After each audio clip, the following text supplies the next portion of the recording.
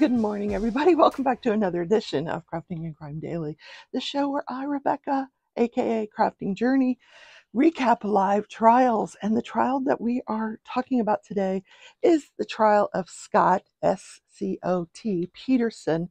He was the school resource officer at Marjorie Stoneman Douglas High School down in South Florida, Broward County, to be specific. When on February 14th of 2018, Nicholas Cruz went into the building and murdered 17 people, 14 children, 3 adults, and injured 17 other people. But first, yes, I haven't cleaned up from last night. Let me tell you, I was in a mood. So yeah, I watercolored last night. Here's some of the pictures. My friend sent me a picture of some stuff in her garden. Now these are, what did she call these? Bubble flowers? Balloon flowers. Super cool. Really a cool looking flower. This one was a brown-eyed Susan's, and I added a little butterfly, just, why not? And this one, I think she said it was a pansy. I don't know. It looks like it's coming to get you with the 2 horns here. Just it's a miracle I got these out. Let me tell you, in the mood that I was in. But I'm calmed down. I put the rent check in the mail. I do not plan to move. Yeah, I threatened the landlord yesterday. She's just being a pain in my ass, to put it frankly. These landlords, they don't want to spend, they just want to put you into a house. They don't want to spend a dime on maintaining the property. God forbid. No, this is what she said to me years ago. She said, this home was built in 1952 and I'm not putting any money into it. Okay, you've made yourself clear. Because I told her the windows, they don't open properly. Like if this house caught on fire, I'd play hell to open some of these windows. Half the windows don't open. And I've told her that. She don't care. So with the whole thing with the tree that fell on the house, she decided she's just going to pay the guy to just remove the tree. That's it. She's not going to trim any of the trees. She doesn't care if they're about to fall over. She said, and I quote, when they fall over, I will make an insurance claim and then take care of it. Okay. Hopefully they don't fall on me. I know, and I probably overreacted, but, I asked her to call me. I was texting her, and I asked her to call me to have a conversation. I said, can we please have a conversation? Because she usually just ignores my texts, which is what she was doing yesterday, ignoring my texts. So she calls me right back after I texted her that, and she's yelling at me. I'm on the lawnmower. I'm like, I don't care what you're doing. I want to have a conversation about this house. A calm one. Oh no, she's screaming at me. Anyway, and that always sets me off, throws up my defenses. Then I had this, I suffer from negativity, this anxiety and depression. And the first thing I go to is negativity, and that's the place that I stay for a few hours. And I apologize for that. Anyway, if you tuned into the live yesterday and you saw me in a bad mood, it's because I was concentrating on these gorgeous flowers. Yeah. Anyway. Okay.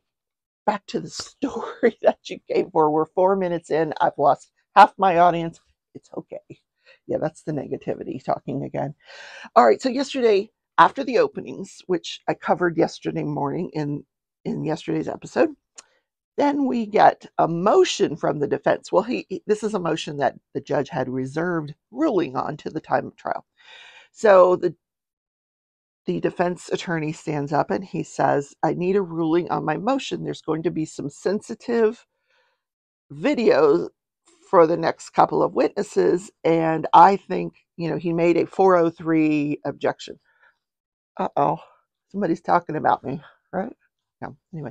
403 objection is when they say that showing or the evidence is more prejudicial than probative.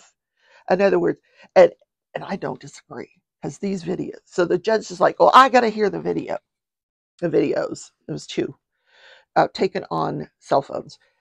I got to hear the videos. So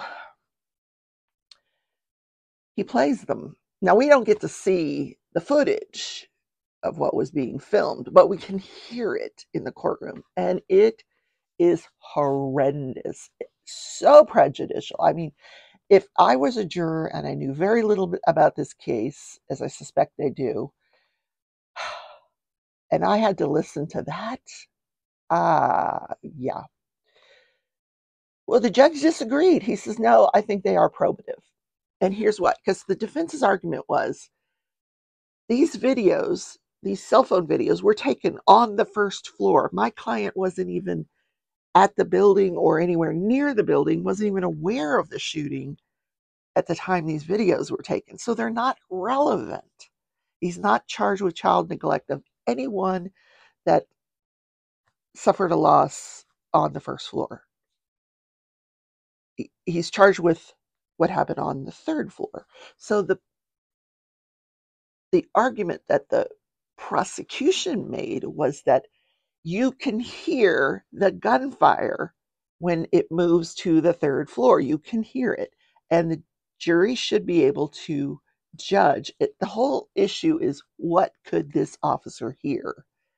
So, because there are third floor shots on this videotape, the judge says, nope, it's coming in. I mean, I disagree. I think it was very, very prejudicial. And while the judge was listening to it outside the presence of the jury, he's listening to it to make his ruling. At least one or two of the parents that are in the pews gets up to leave. I mean, they're very upset by this. They have to relive this over and over again. I don't know why the prosecution is even pursuing this man. It's ridiculous. I'm sorry, I got to give you my opinion. It's ridiculous that they are putting the family through this again. And the witnesses. So let me talk about the first witness. So the first witness is Danielle Gilbert. She, at the time, was a junior, I believe. And she was on the first floor. It was fourth period. She's in classroom 1213. And she said it's about 20 minutes before the bell was to ring. She said it was, other than being Valentine's Day, it was, a typical day. She said, but there was balloons, there was excitement. People were getting flowers and chocolate. And it was a fun day. So she said all of a sudden they hear this loud, piercing sound, the bullets. And so everybody gets up and scrambles, and the teacher puts them, because first they go to the windows, and she's like, the teacher said, no, stay away from the windows. And there's very little places to get away from anything in these rooms. So they had like an L in the corner. So they're outside the presence of the door, and they're all huddled. I mean, there's 30 people, so not everybody ended up in the corner, but they're all back there huddling against each other. And she said, during this whole thing, Nicholas Cruz puts the gun through the window and starts shooting. And you hear screams. You hear, after the shooting, you hear this guy moaning in pain, writhing in pain. You can just hear it. And he injured 3 children and killed 1. Yeah. So sad. And she said the name, and I apologize, profusely apologize. I didn't get the name of the person that died in her classroom. So after the shots stopped, well, let me just tell you what I could hear on this video. Other than the guy moaning and writhing, with respect to the gunshots, you can hear them fade away as he's moving away from the classroom and up the stairwell. So there is a difference, and that's what this woman admitted to on cross-examination. She's doing really well. She's went to college at the University of Central Florida in Orlando, and she's graduated. She has a degree in criminal justice with a minor in psychology. Wonder what she's going to do with that degree. Probably go to law school. So she's just about to move back to the community from Orlando since she has graduated. So she explained that while she was huddled down, the first thing she did was call her mom because she wanted to hear her mom's voice, and her mom wanted to hear her voice. And then she decided to make these recordings. She actually made 2 recordings. And with respect to the number of shots, I didn't count, but at least 10, at least, probably many more. And she didn't count either. She couldn't say for certainty how many were shot during this. Now, because this footage had already been played in front of the judge outside the presence of the jury, it was replayed for the jury. Now, the judge, before he brought the jury in, warned the family members, I got to replay this. The jury has to hear it. So I don't want any disruptions. If you think you might react, you need to leave now. And interestingly enough, one of the family members put earplugs in his ears. Bless his heart. He had earplugs going. So on cross-examination, she agreed with the defense attorney that the sound did die down quite a bit as he approached the 3rd floor, which is, she's on the 1st floor. The sound is dying down as he's going to the 3rd floor, which is when we know that this defendant, Scott Peterson, the SRO, is now in the vicinity, and he is like the farthest away from it. Nikolas Cruz is at the farthest point away from the other side of this 76-yard building. Nikolas Cruz is on the 3rd floor of the west side. The school resource officer arrives on the east side, 76 yards away, and he cannot determine where the gunshots are coming from. And then he retreats to his position between the 700 building and the 800 building. Next witness is Ivy Seamus. She was a teacher. She appeared via Zoom. So there was a lot of breaks for the jury yesterday while they sorted out the technology, because for some reason the defendant had to be on the Zoom, the judge had to be on the Zoom, and the prosecution had to be on the Zoom. So they had to make sure that there was a computer in front of the defendant and a computer, it was logistically very weird. So, and the camera was allowed to show the Zoom. So when you saw the Zoom up in the screen, the jury could see that there was, the teacher, she was a teacher, Ivy Seamus, the judge, the defendant, and the prosecutor. It was strange. Anyway, so she had been a teacher at Marjory Stoneman Douglas for 2 decades. She started in 2001 and continued to 2019. And she is now office manager at a private school in Washington, D.C., which is why she was not available to appear in person. And that happens a lot now, especially nowadays with Zoom. If you're outside of 100 miles from where this trial is taking place, you're considered unavailable. But you can make yourself available now by a Zoom. Once upon a time, when I practiced law, if a person was in another state, good luck getting them down here. Good luck. You literally had to fly them, pay to fly them down here. And yeah, it was interesting. Okay, so she was teaching social studies at the time, the history of the Holocaust, and more specifically on that day, she was teaching in room 1214. She was talking about the 1936 Olympics and Jesse Owens. I don't know what that had to do with the Holocaust, but okay.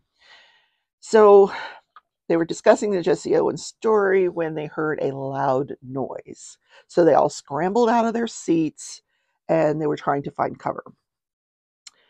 So she said it sounded like multiple shots in the hallway. She said there was really nowhere we could hide.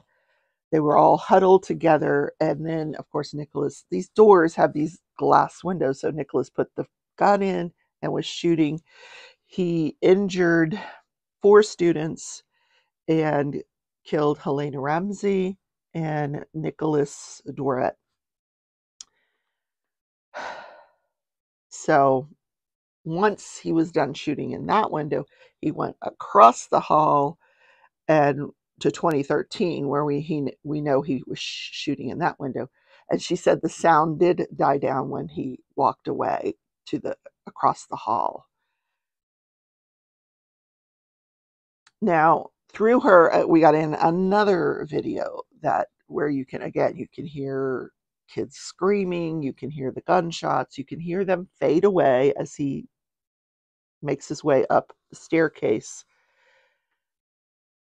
And she said that one of the students that she was huddled with, named Kelly, had her cell phone and called 911. Well, as we learned through the opening statements, those 911 calls were going to Coral Springs, not to Broward Sheriff's Office. And she kept screaming into the phone, 1214, 1214, 1214, where, because they all claimed they didn't know where the gunman was for,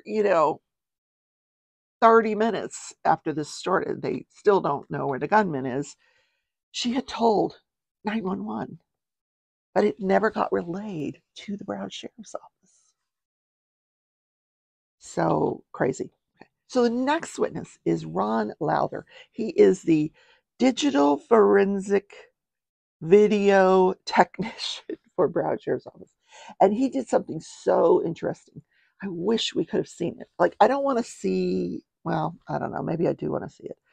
But what he did was he took the video, the surveillance, there was 50, 60 cameras around the campus. He took the surveillance video from the cameras that had angles of the shooting. And then he took surveillance video of the cameras that had the defendant on them. And he synced those two videos together. And he had already done that for the Nicholas Cruz trial. But then he added in the dispatch audio, where he synchronized that to the two videos so that they were all three running in real time. So the jury got to see what was happening at any moment in time with Nicholas Cruz, with the defendant, and with calls that he was making over his radio. I just think that's really powerful, powerful testimony, and I wish I could have seen it. So some of the things you hear on the video are, because you could hear the audio, you could hear the dispatch audio. Stay away from the 12 and 13 building. They really did not know where between the 12 and 13 building these shots were coming from.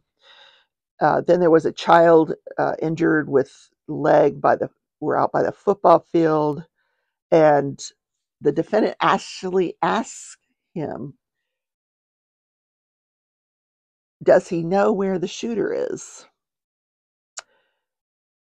So the child that was injured was able, because he was horrendously injured, like life-threatening injury to his leg. So he described that it was a white male in a hoodie with an AR-15 or an AK-47. The best he could do. So the next witness was Sergeant Heinrich with the Coral Springs Police Department. He is currently the sergeant of the K-9 unit, but at the time of this, actually, I don't know what he was doing at the time of this incident, but he said that for 4 years of his career, his lengthy career, and I'm not being facetious there, he really has been a police officer for a very long time. He said he was a student resource officer for Coral Springs High School. So the prosecution asked him to describe, what are some of your job duties as a student resource officer? So he was saying at the time that he was there, Coral Springs was, Coral Springs was inundated with gang warfare. So he investigated a lot of crime, throw himself in the middle of a lot of fights. He would take care of bullying. He would investigate child abuse. And he said he did a lot of mentoring. But interesting job. So this guy, he did not need the prosecution to ask him questions. He just took off because he's so experienced on the stand. He knew exactly how to tell his version of what occurred that day. He happened to be on the property, the school property, because his son at the time was a junior at this high school, Marjory Stoneman Douglas. And his son played baseball, so he volunteered to maintain the baseball field. So he said he would go out there every early afternoon, maybe a couple hours before the bell would ring, and he would water down the baseball field. And he explained why you do that. And he would maintain the baseball field. So that's what he was doing that day. He was actually hosing down the baseball field, and he was standing between second and third base, hosing down this baseball field, when he heard the fire alarm go off. And he started seeing, and he says, I'm very familiar with fire alarms that go off, in a high school. I know how kids respond. And he said they were walking normally. It seemed like a normal fire drill type thing. Then he heard what sounded like fireworks or firecrackers, and he started to see children running. So he said at this point, it occurred to him that this might be an active shooter situation. So he starts, and he didn't have a weapon on him. He starts heading towards the sound. He said that is what you are trained to do in an active shooter situation, is you, as a police officer, you go towards the sound. If you don't hear the sound, then nobody's being shot. But if you hear the sound, someone is being shot, you need to move towards that sound. So he's running towards the school, and he's continuing to hear what he thinks is gunfire. He knows that he's very familiar with the school. His son goes there, and he says he knows it's coming from between the 12 and 13 building. But he walks over towards the parking lot, the senior parking lot, which is just above building 12 is here, building 13 here, and the senior parking lot's here. The baseball field's way out here. So as he's progressing towards the parking lot, he runs into this child, Kyle. What was his name? Kyle.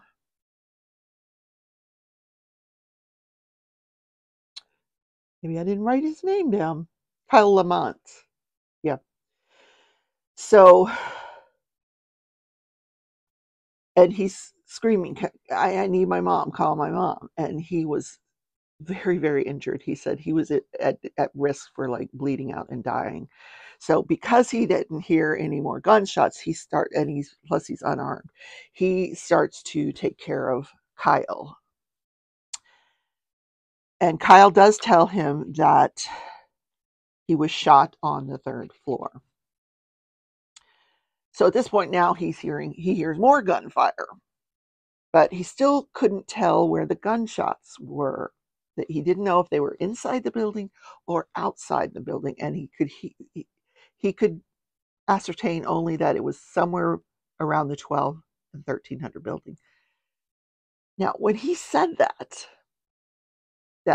he couldn't tell if it was inside or outside, you could see the defendant shaking his head, nodding in agreement, because this is what the defense is. I couldn't tell where this was coming from. I didn't know if it was in the building, out of the building. That's his defense. In fact, this police officer that was on the stand, as he's approaching that parking lot, he looks behind the exterior fence and sees a Broward sheriff's deputy in position behind his vehicle. He's not moving towards the shooter like you would do in an active shooting, because he says, I don't know where this gunfire is coming from. So he just maintained that position behind his vehicle. So after the gunshot cease, he takes Kyle. By then, there's been several radio transactions because he's run into a member of the SWAT team too. And he takes Kyle into the baseball office where he knows there's first aid stuff, and he just tries to do whatever he can to stop the bleeding. He said EMS was there very quickly. And at that point, he meets up again with the head of the SWAT team, who he knows personally. The guy gives him a vest and a gun, and they are moving towards the building. Now, as they get towards the building, they realize that there's already 2 SWAT teams inside the 1200 building and that they're really not needed. So they kind of back away, and he starts assisting kids as needed. Now, he didn't finish his testimony.